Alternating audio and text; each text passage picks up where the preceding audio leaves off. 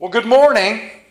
Our scripture lesson today comes from Luke chapter 7, the first 10 verses. And good morning to you of those joining us out there in quote-unquote video land. Oh, I don't have my glasses. Gotta have my glasses. Why do you have to have your glasses, Paul? Because my wife will make sure to tell me every single word I miss on the scripture if I'm not wearing them. I'm wearing them, right? Trust me, I know what will happen in the truck if they don't go on my eyes. We want to continue to encourage you out there that we're still raising money for Charles and Annie and building him a house, clean up until the end of November. And so we're asking that you send in your donations if you're so led to do so. And thankful for it that we are. I love this time of year. Don't you? This is yard sale time of year. It's 2 times a year, right?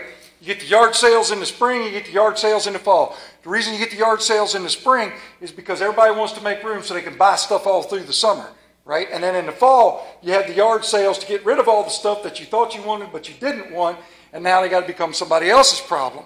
And of course, I love going to yard sales because I love seeing everybody else's problem and making it my own. And at this particular juncture, I stopped at a yard sale Thursday afternoon on the way home from work, and I was looking around at all the stuff, and I was like, man, look at all this stuff. And I walked by, and there was a riding mower for sale. Uh-oh. Well, let me just walk over and have a look at this riding mower.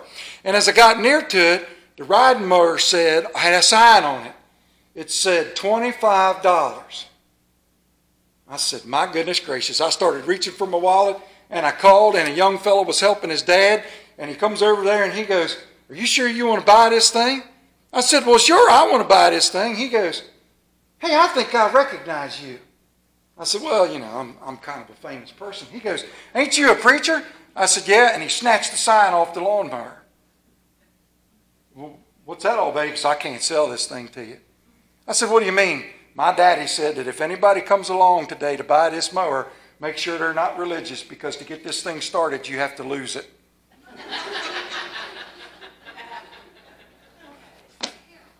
I didn't take it home with me.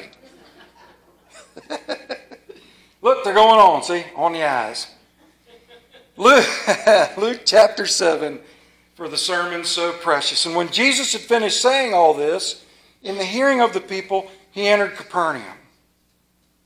There a centurion's servant, whom his master valued highly, was sick and about to die. The centurion heard of Jesus and sent some elders of the Jews to him, asking him to come and heal his servant. When they came to Jesus, they pleaded earnestly with him, this man deserves to have you do this because he loves our nation and has built our synagogue. So Jesus went with them. And he was not far from the house when the centurion sent friends to him to say to him, Lord, don't trouble yourself, for I do not deserve to have you come under my roof. That is why I did not even consider myself worthy to come to you, but say the word, and my servant will be healed. For I myself am a man under authority, with soldiers under me. I tell this one, go, and he goes. I tell that one, come, and he comes. I say to my servant, do this, and he does it. When Jesus heard this, he was amazed at him. Turning to the crowd following him, he said, I tell you, I have not found such great faith, even in Israel. Then the men who had been sent returned to the house and found the servant well. Let us ask God for his addition of blessings to the service as we come before him in prayer. Please join with me. Father, the ramblings in my head, Father, need to be coalesced, and only you can do that. These are your words. This is your sermon. This is for us to learn from for the week to come. This is for us to grow from. This is for us to go forward with. Father, pray that it makes sense, it strengthens, it teaches, it glorifies, it honors, and it values what we have been given. Father, let us hear these words fully, openly, and with desire. In Jesus' name we pray. And all of his children said, amen. Now, I had to laugh when I started my research for this particular topic, because in the research papers, they kept listing this dude as the former, quote unquote, ruler of Rome. Former. And I thought that was funny, because I've never heard it said like that. I've heard it said president or a ruler or whatever. But this man was considered a former ruler of Rome. And his name was, oddly enough, and he ties to us as Christians, Tiberius. Now, Tiberius was born 16 November 42 BC. Now, you think about that for a minute. He was born before what? Christ. That's pretty wild. And he lived through the time of it. You know, our own Bible, the Gospels mention Tiberius all through the Bible. Make sure I get heard. Because Jesus of Nazareth preached during his reign. Tiberius, the Roman governor of the Judea province, answered to him. Pontius Pilate did.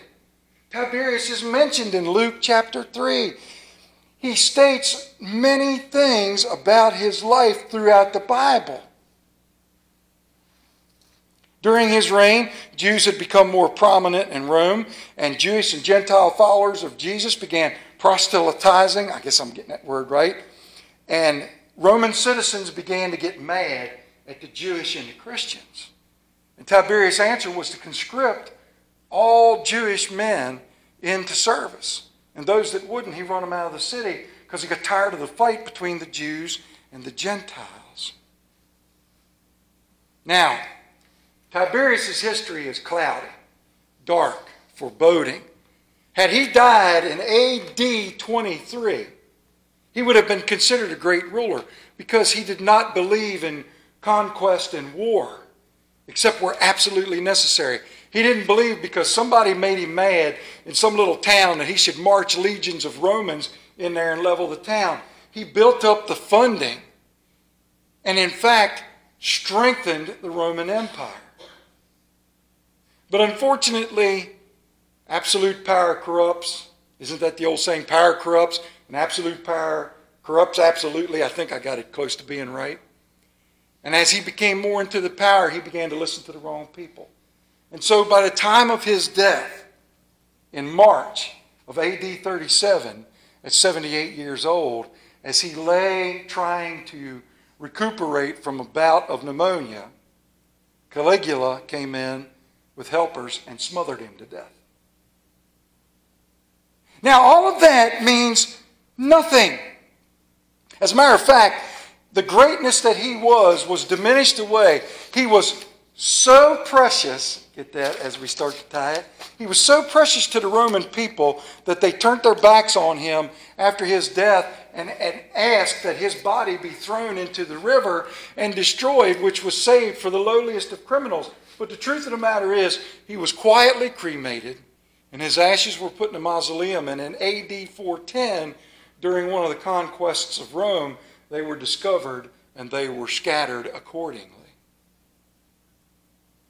But Tiberius left us with something today that you may not know about, yet you see that all the time. You see it everywhere. Tiberius had forethought. Tiberius had vision. We're going to try this. Oh, you got to lift that thing up carefully because it weighs a long ton.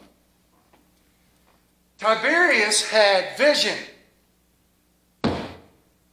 And he decided that the health of his people was more worth anything than anything else on the planet. And so Tiberius decreed that what would keep the doctors at bay, what would make everybody safe from everything was the cucumber. Why are you laughing? This is a health food. He looked at the cucumber. He said, look, the seeds, the green, the skin, all of that. A cucumber a day will keep the doctor away. Right? And he believed in it. During his his reign, after studying it, he came to know that these were precious. But they were easily grown. Apple trees can live in some pretty severe conditions.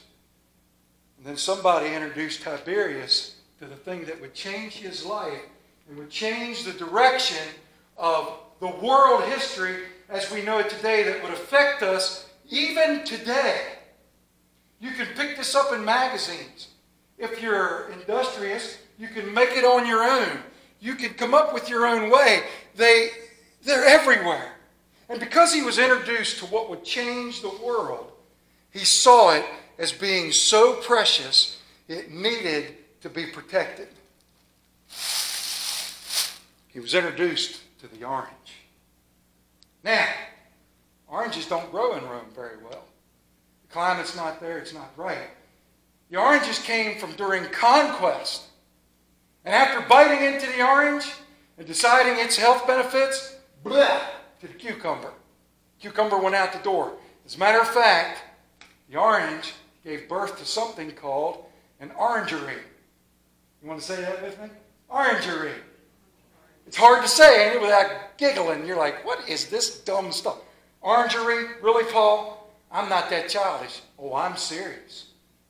Tiberius gave birth to the orangery because of the orange.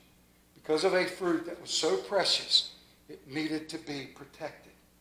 What is an orangery, you might ask? And I'm sure you following along at home are doing the same thing. Well, because I went to college, I'm ready to tell you. I didn't go to college. I drove through it. Right, okay, got it.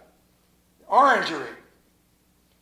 In Rome, members of the ruling class, members of those that had money and prestige, had deemed such a precious fruit was so vital to the survival of the Roman Empire, they built buildings called orangeries.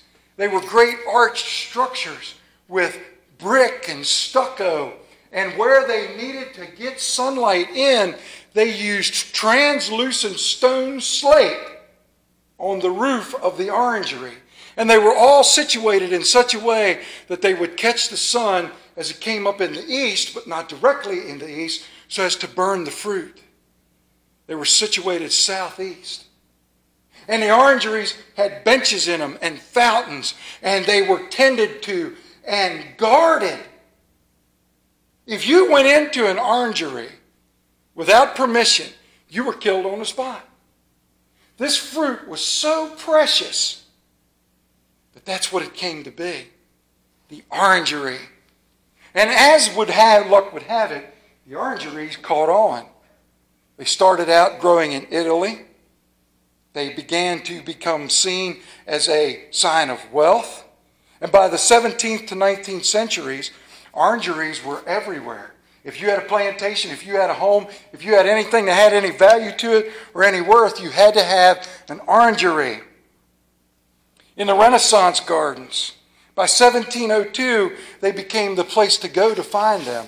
Not realizing that oranges would grow and could be shipped, they couldn't.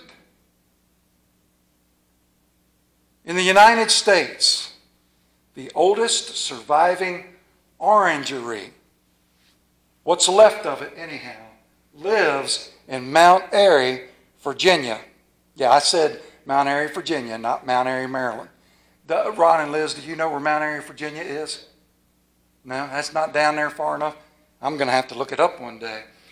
It is the oldest living pieces of an orangery at a place called the Taylor House, but it is grown in ruin. It has run over. The oldest surviving in existence orangery that still can be used today dates back to the 18th century at a little place called the Y Plantation in Easton, Maryland. It is still in existence today, and you can tour it. And for those of you who do not know, the Y Plantation is still inhabited by the original descendants that built that 13,000-acre compound. Still to this day. And you can tour it. As a matter of fact, when the orangeries fell out of favor because of a certain reason, they turned it into a billiards room. And they had multiple pool tables in there, and they would go and they would sip their tea, and they would play snooker and billiards, and they would, and they would eat cucumber sandwiches. But all of this means nothing, because you cannot build an orangery on a hot dog and beans budget. And in 1948, in an effort to try to see things grow, we enter into a picture that ties us back to Tiberius.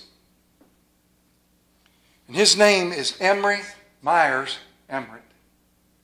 In 1948, because of limited space where he was learning, the doctor decided that polycarbonate or polyethylene, you may know it as plastic, could be used over top of steel tube structures.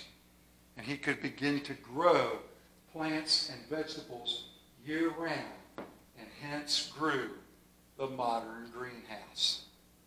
How many people have seen a greenhouse in the backyard? Right? Put your hands up, TV people. I'm going to come to your house. They're everywhere. My nephew has a greenhouse in his backyard, and he's big time into it. My uncle and aunt have one.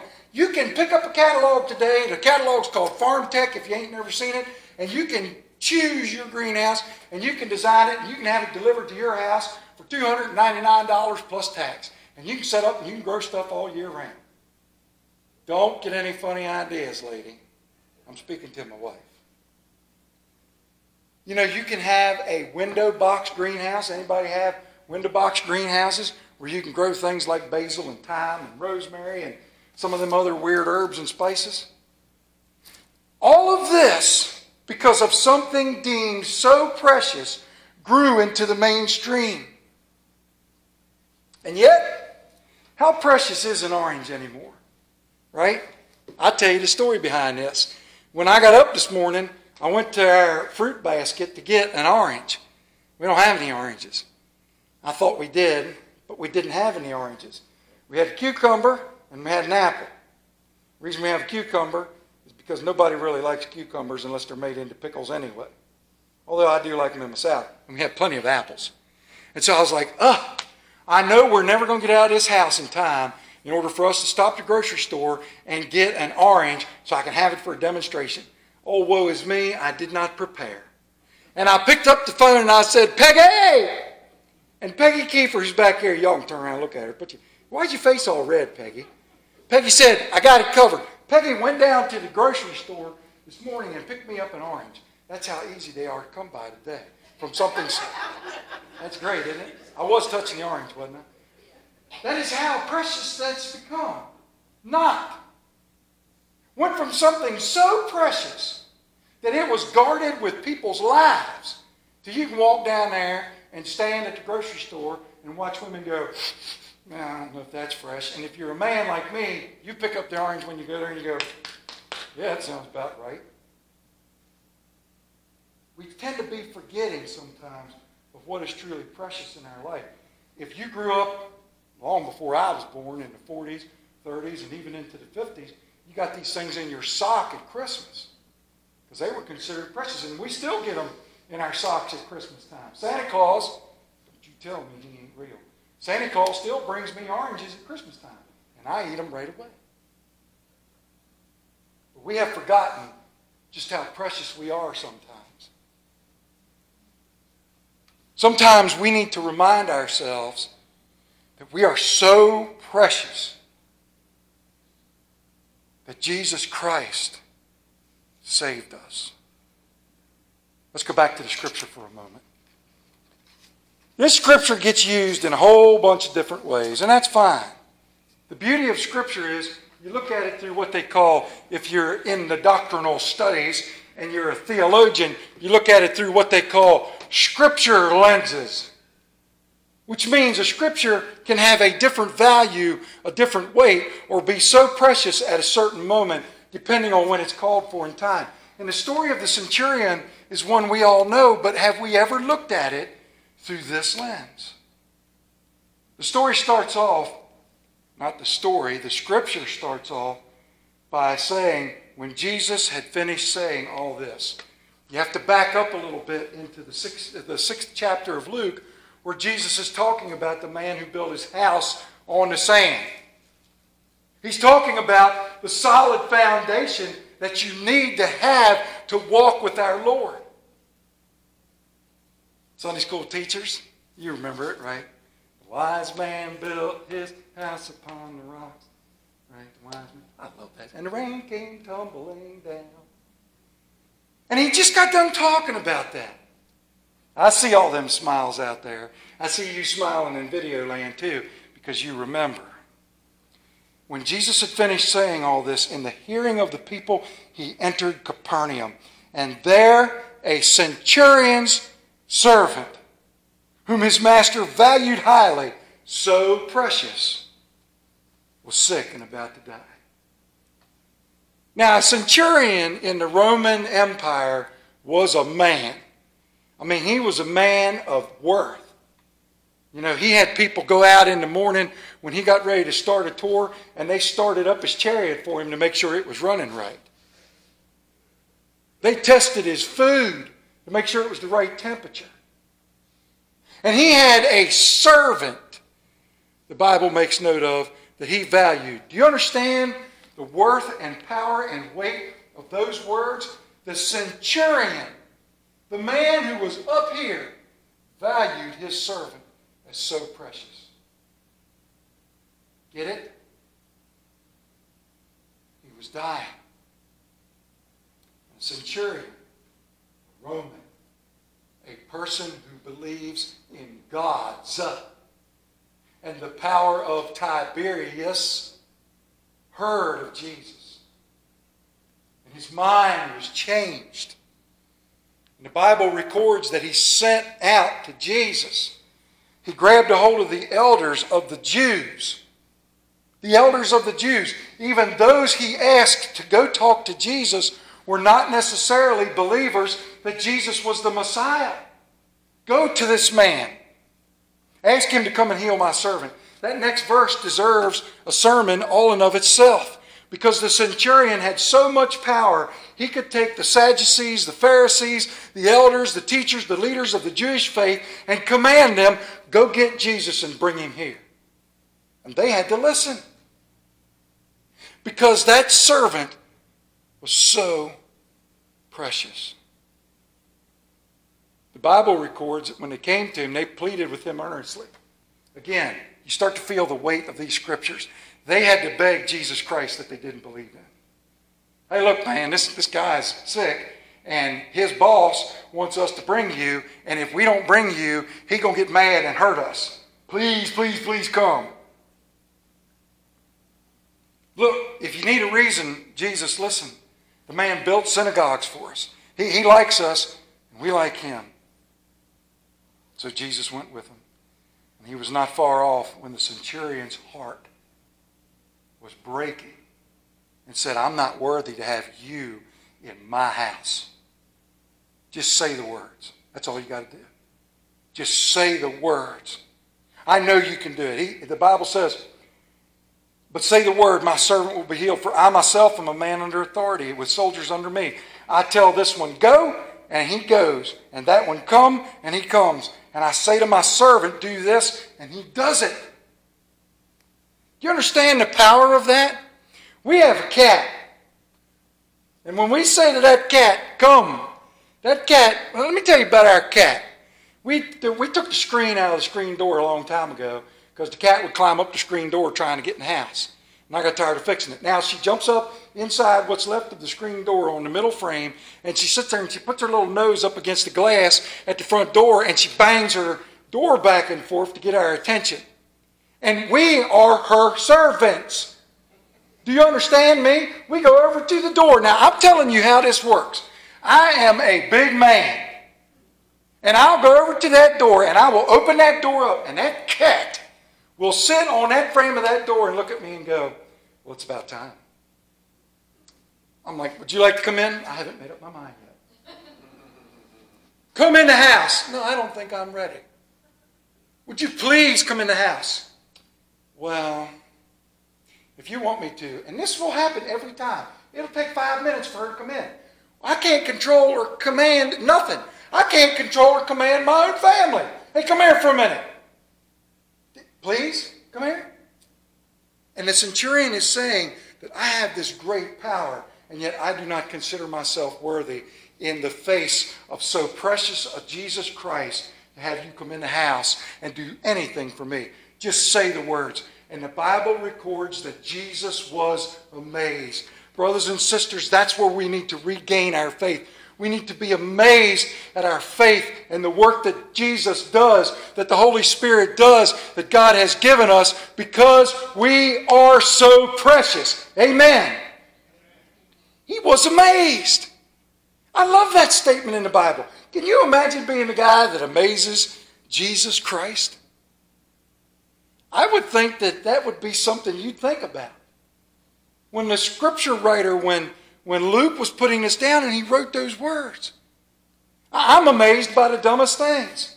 I'm still amazed by people that can pull a quarter out of my ear. I know how the trick is done. Oh, look, and they pull a quarter out. I've tried to do it. I can't even find anything in my ear but dirt. We are so precious. And the Bible records it. I tell you, I have not found such great faith even in Israel. Then the men who had been sent returned, and they found the servant well. So precious. So precious that that's how much we're protected. So precious that Jesus Christ loves us. That the way he built our orangery, our greenhouse, our ability to grow in times of trial and tribulation was that he died for us. Because we are so precious. And he didn't just die for you Christians, because you weren't Christians at first. No, he died for all of us. He died for all sinners. You know, we have things in our life, don't we, that we consider that are just so precious. Say amen. Right? I know everybody around here has stuff that they wrap up and they hide from the world. And you've got to pass the test, right? You've got to go through the fourth door of knowledge into the hall of wisdom and come around the corner and get the golden key to get somebody to open something up in their house that they keep wrapped up and hidden, and it's so precious that they'll pull it out a little bit and they'll say, look at this. Right? We all have that. And then they wrap it back up and they put it away. I've got a buddy that collects pocket watches, a certain variety and style. He has so many pocket watches and he is so careful with them, he don't even keep them in his house. He keeps them in a bank 15 miles away, in a vault. And he goes there sometimes and looks at them. And I asked him one time, I said, you got the, he said, I got a pocket watch in there that's worth $15,000.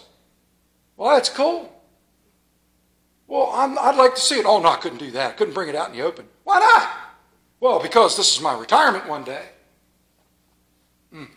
So precious. And then I have my other buddy who spent an incredible amount of time rebuilding an old car. A very unique old car.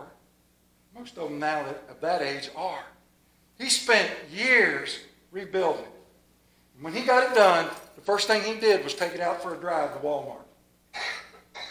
He drove it to Walmart. Now, if that ain't the most dangerous place in the world to take a vehicle, because the spaces are this close together and the cars are this wide. So your doors are going to hit something. Right? Can you imagine me trying to get out of a car in a Walmart parking lot? I have to and get out of the car. He said, I drove to Walmart because we needed some stuff for the house. And he drives that thing all the time. He drives it everywhere. I said, my goodness, man. He said, I did not build this thing to be so precious that it would sit and rot in my garage. I want to enjoy it now. I can fix anything that gets broke on it. I've already proven that. I said, well, let me drive it. He said, no, I couldn't do that. Well, okay, I know how precious it is now. He told me, he said, when we started working on this thing, I recorded the mileage. said, I've put 3 times the amount of miles on it since I've restored it than it came with originally. See, that's the idea of so precious, that it's out there to be seen. That's the lesson to us, that God sees us as something so precious that He built a way to protect us so that we can live. And I don't know, maybe the truth has to be talked about time and time again of just how precious we are so we don't forget. Paul recorded these words in Romans.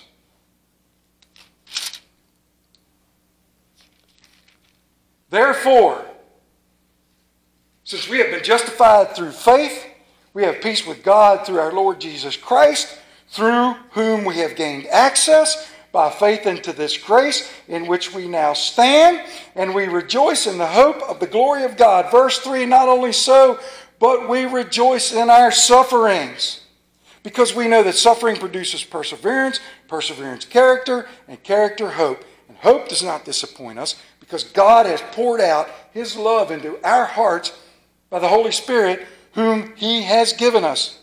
You see, at just the right time, when we were still powerless, but so precious, Christ died for the ungodly. Very rarely will anyone die for a righteous man, though a good man someone might possibly dare to die for. Verse 8. But God demonstrates His own love for us in this: while we were still sinners, Christ died for us. Because we are so precious. So precious. Do you know there are things around us that teach us how precious we are? Because God has given us things in our life that are precious. Things like a baby's laugh. Who thinks about that? The first time you hear a little brand new baby giggle or gurgle, right? I don't care who you are. You can be the toughest man on the face of this planet. I've seen full-grown grandfathers, man. Big burly men, beards down to here, walk around chewing on nails because they don't get enough iron in their diet. I'm a man! And they lay that little squirming baby in Grandpap's arms. And Grandpap looks down at it. And the baby tugs the little Grandpap's beard and goes, and Pap's like, oh, look at the little, and the tears come down through the beard. Right? So precious. How about a kitten purring? Ain't that precious? Or a puppy's breath. If I hear that one more time, oh, puppy breath is so precious, I love to smell it. No, I don't think it is, but there are people that believe it. Puppy breath.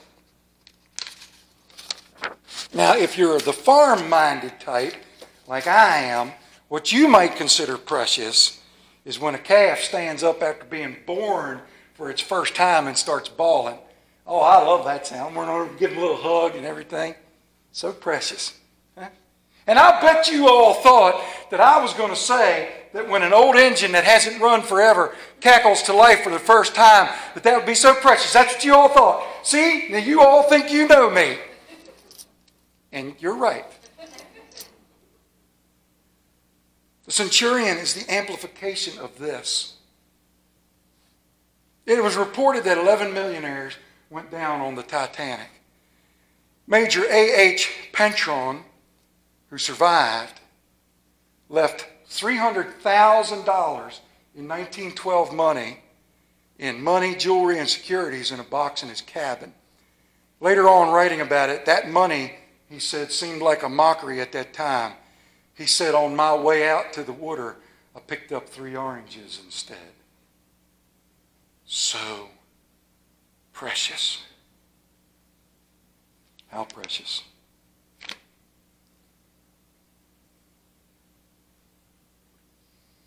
For God so loved the world that He gave His only begotten Son, that whosoever believeth in Him should not perish, but have eternal life. So precious. T. Paine said, what we obtain too cheap, we esteem too lightly. 'Tis dearness only that gives everything its value. We are not cheap. We are not unvaluable. We are so precious in the sight of our Lord and Savior, Jesus Christ. When Jesus heard this, he was amazed at him. And turning to the crowd following him, he said, I tell you, I have not found such a great faith even in Israel.